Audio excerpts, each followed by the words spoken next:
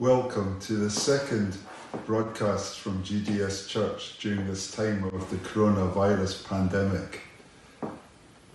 When the virus first broke, everyone was treating it very lightly, many seeing it as an opportunity for a holiday, many seeing it as a time to get together with others and have a break, a barbecue. But now we realise the full seriousness of this situation, with many suffering and many sadly having died. We come here to seek God's peace and God's assurance. Paul says, "The Lord is near. Do not be anxious about anything, but in everything, by prayer and petition with thanksgiving, present your requests to God, and the peace of God, which passes all understanding, will guard your hearts and your minds in Christ Jesus." We're going to be hearing a message later from Trevor about knowing that God cares for us at all times and that we have no need to be anxious or troubled. I sense that that's exactly what many of us are at this point. At the beginning of the outbreak, people were quite blasé and were seeing it as an opportunity for a holiday and a break. But now we realise that this is deadly serious. And so we do have a certain level of anxiety and concern and fear for our loved ones, for ourselves, for the future. And so we come here seeking God's peace. And the words and the message that Trevor will bring about not being anxious about anything couldn't be more timely. Hi everyone. I wanted to record my own thoughts as I'm walking through the woods. You can hear the birds singing, and I thought it was a good place to share something from my heart to yours. You know, last week I sat for a little bit on Sunday morning just outside the church building in Gorgie, just to make sure that no one who had perhaps not gotten the message that the church service was cancelled had come. And so I'm glad that there wasn't, that the message did get to everyone. But in any case, I was sitting there. The sky was blue and I could feel the warmth of the sun on my face. People were passing by every couple of minutes, but as you can imagine, it was a lot quieter than it usually is on Gorgie Road, even on a Sunday. And so I began to hear the birds sing over the road at White Park, just as you might be able to hear now. They were going about their normal business, probably completely oblivious to the pandemic that we're all living through at the moment. And it struck me that I've actually never paid any attention. I've never noticed the birds of White Park singing. I've had my kids along there very often, but I've never noticed. Even at last year's Easter egg rolling competition, didn't even notice them there.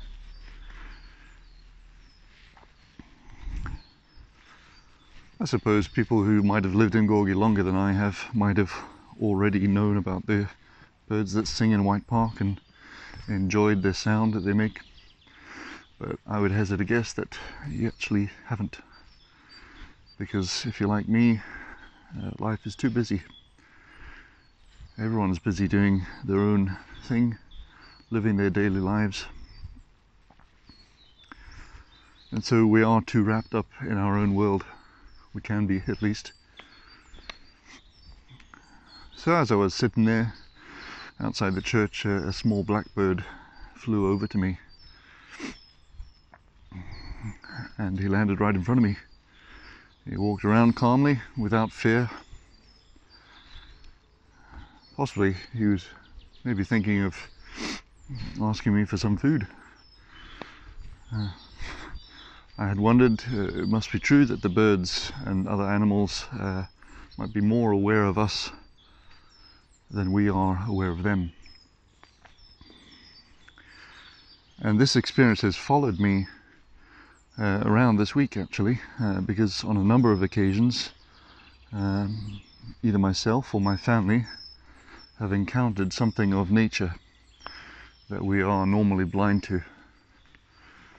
My wife and kids found a pure white squirrel in a tree as they went on a walk during their daily exercise. And I don't know about you, but I've never ever seen a white squirrel before, and I wouldn't have believed it if they told me, because I can't be sure that I even knew that they existed, to be honest. And so how amazing it is that we can just go through our lives not realizing what's around us. On another day I was out with my children and I noticed a beautiful flower.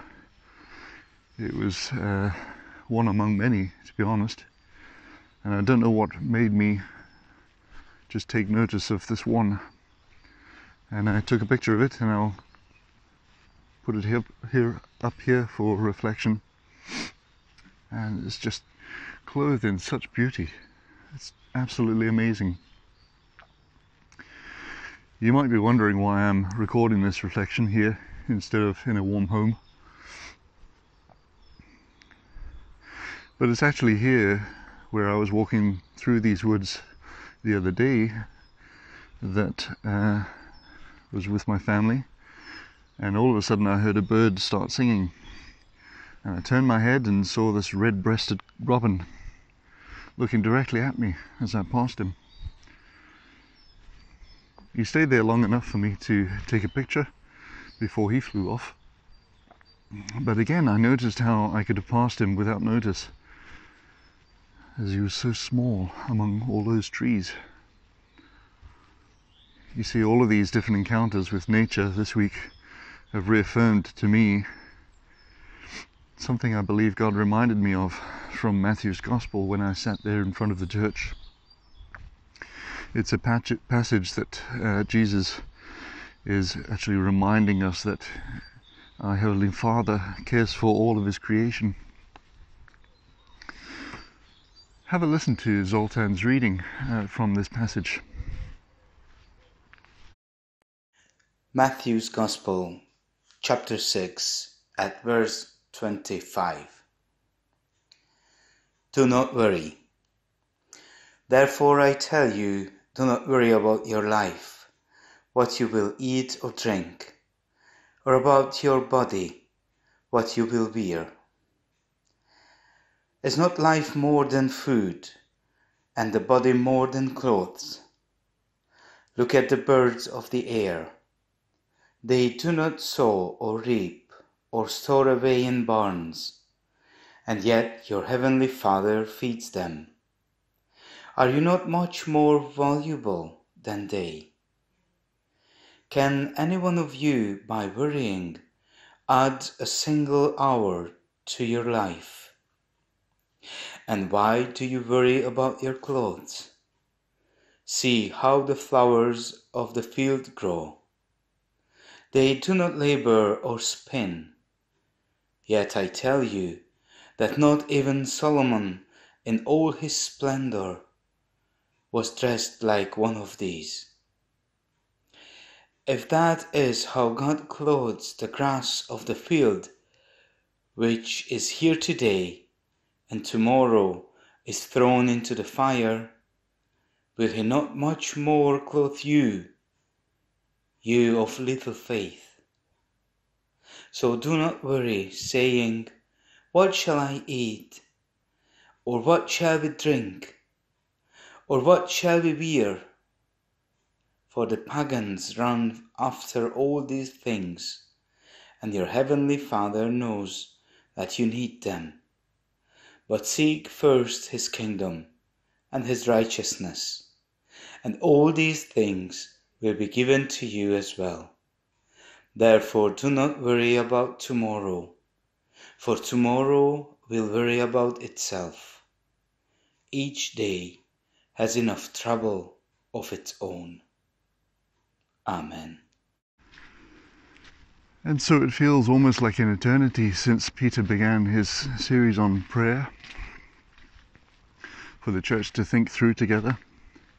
Yet it was only a few weeks ago, last week being the week that we couldn't meet together. But it's important to remember how Peter spoke about the Lord's Prayer from Matthew 6. And it's funny that despite the disruption that we're all going through, as we continue our focus on prayer, that we are still within the same chapter. I wonder how many of us have recently heard the words, "We're currently living through unprecedented times." I've been getting emails and letters from all sorts of organizations, and they always begin with, "in these unprecedented times of crisis." It is certainly true that life has become far more difficult and disruptive than normal, where actions are being taken to reduce the spread of the coronavirus. I wonder if you have perhaps thought to yourself, I wonder why God is allowing this. Maybe you even indeed know someone who might be hostile to faith in general, or perhaps Christianity in particular, who might easily look to this situation as proof that God cannot exist. Because if there is an all-loving, all-powerful God, why would he allow such struggle, such suffering?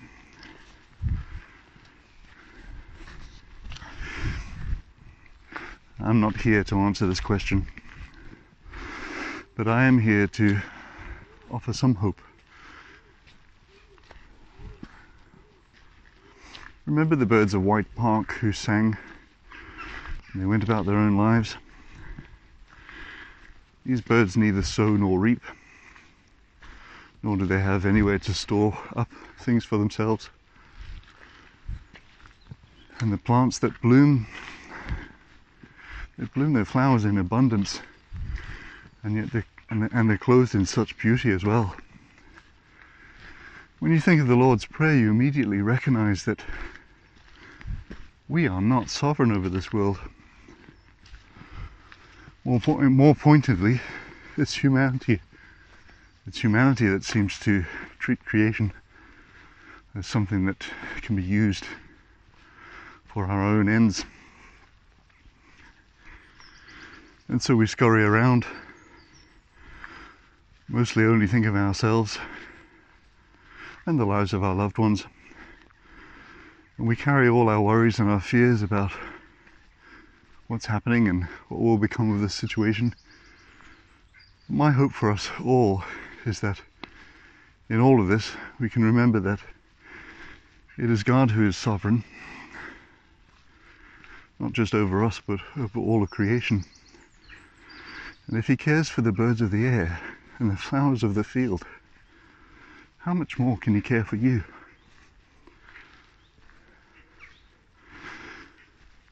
An important point to think about as well is that he cares for them when they're healthy and in bloom, as well as when they're sick and when they wilt. You know, in Matthew 5, we're taught that God causes the sun to rise on the good as well as the evil, and he sends rain on the righteous and the unrighteous. We're part of all of his creation, and we all go through good times and bad times. We all have suffering, we all have hardship, times of happiness and plenty. So what does this have to do with prayer? There is a man in Christian ministry who I admire and respect very much. He's recently been diagnosed with cancer, as the doctors accidentally found a growth on his spine, and he is suffering considerably unimaginable pain on a daily basis. He was asked, what do you think of the role prayer has in situations like this? And the question was referring to the pandemic of this virus. It wasn't referring to his pain or his cancer.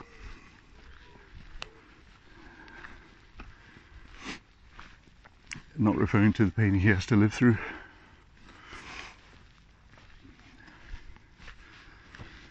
But his response was this: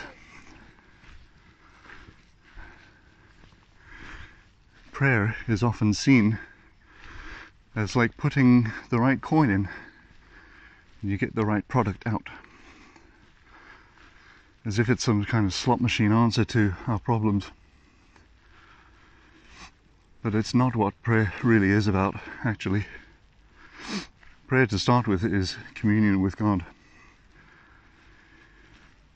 And he goes on, he says, prayer is not so much bringing God to our beck and call to align what we want, as much as it is the process with which our hearts get conditioned to receive his will and to come into alignment with what he has for us. So you see, prayer is not a control of God as much as it is a surrender to his will. And that indeed brings peace along the way. Matthew 6:33 says, "But seek first his kingdom and his righteousness, and all these things will be given to you as well." I believe in these difficult and unprecedented times that as you seek God and his will for you, he will give you his peace. And he will show you how you can have confidence that he cares for you and that he provides for you. It's almost like climbing up a hill. You get out of breath. You're not sure how much further it is to go. And perhaps many times you think, why am I doing it this way?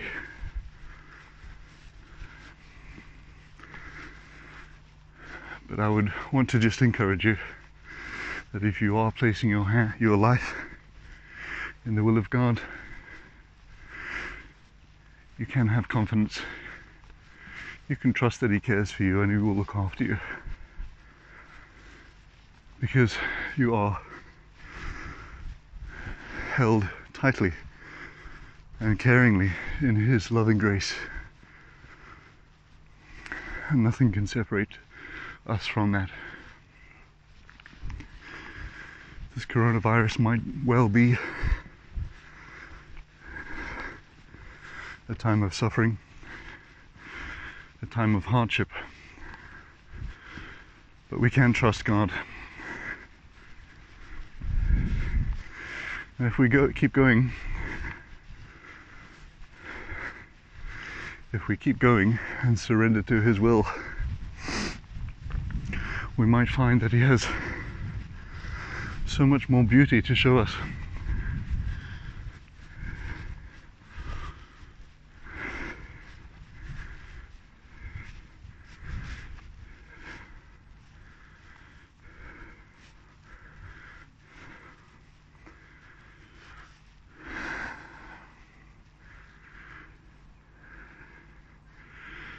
Now there's a view.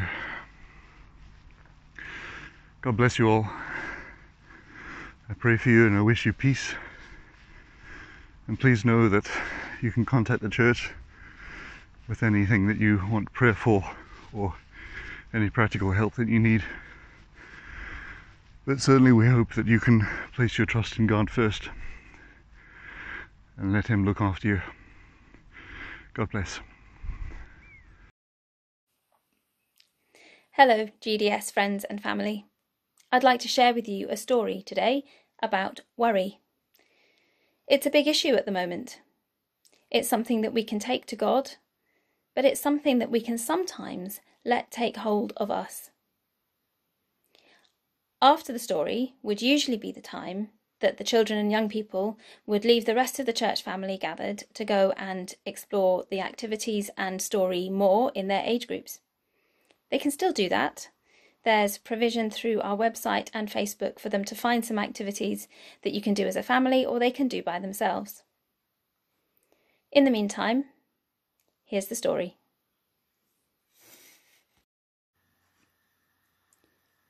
Bob the Bird.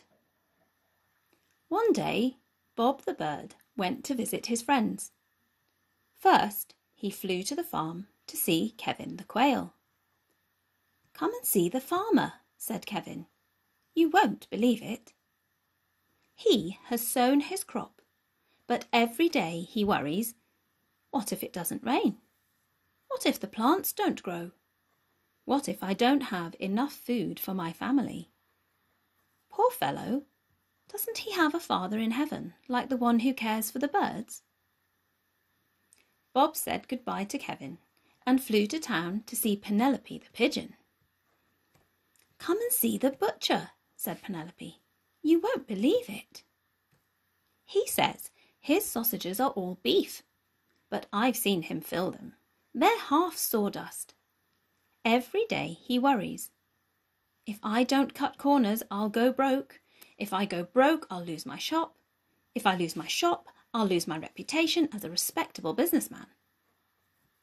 Poor fellow, doesn't he have a Father in heaven like the one who cares for the birds?" It was getting late, so Bob said goodbye to Penelope and flew off to visit his old friend, Ozzy the Owl. "Come and look at this," said Ozzy. "You won't believe it. She does an honest day's work, then stays up every night worrying. What if prices go up? What if my wages go down? What if I fall asleep and someone steals my money? Doesn't she have a Father in heaven like the one who cares for the birds?" The next day, Bob saw a crowd of worried people. He felt sad because they didn't seem to have a Father in heaven who cared for them. But in the middle of the crowd was one man who looked happy. "Don't worry about your life," he said. "Don't worry about having something to eat or wear. Life is more than food and clothes. Look at the birds in the sky. They don't plant or harvest. They don't even store grain in barns. Yet your Father in heaven feeds them. Hooray! The people do have a Father in heaven who cares for them. If only they would believe it."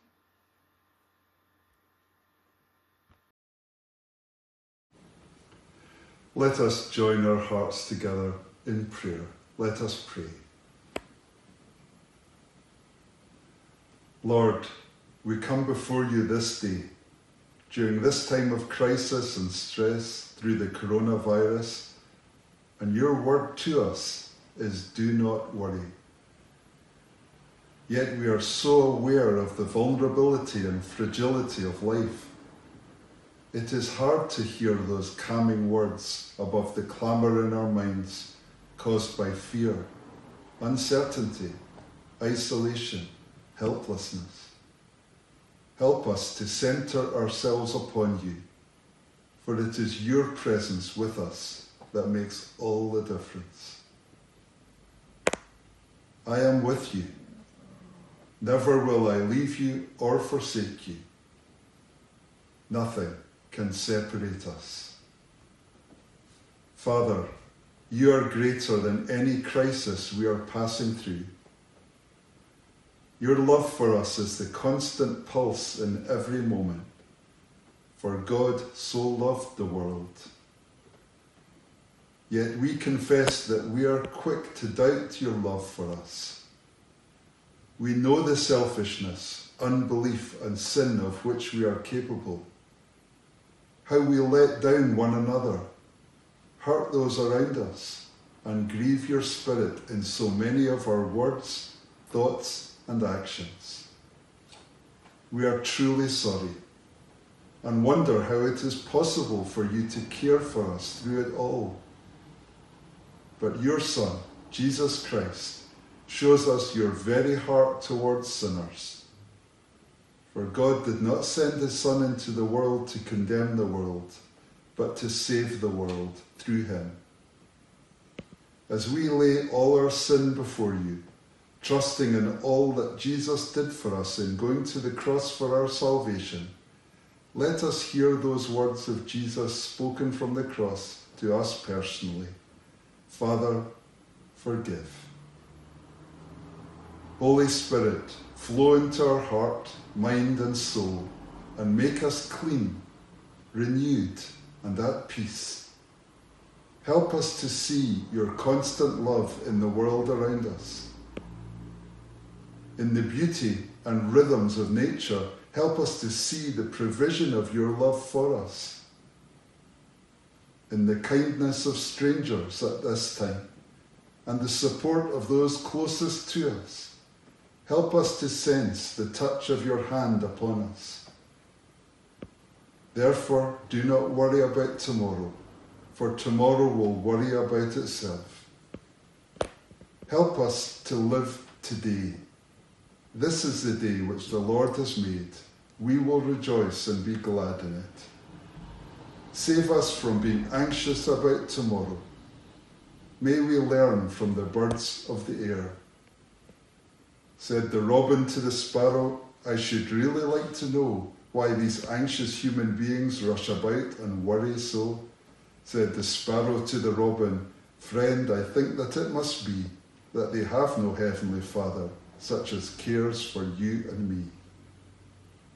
Thank you that we do have a heavenly Father and that you care for us personally. Let us then join in the family prayer together, praying, Our Father, who art in heaven, hallowed be your name.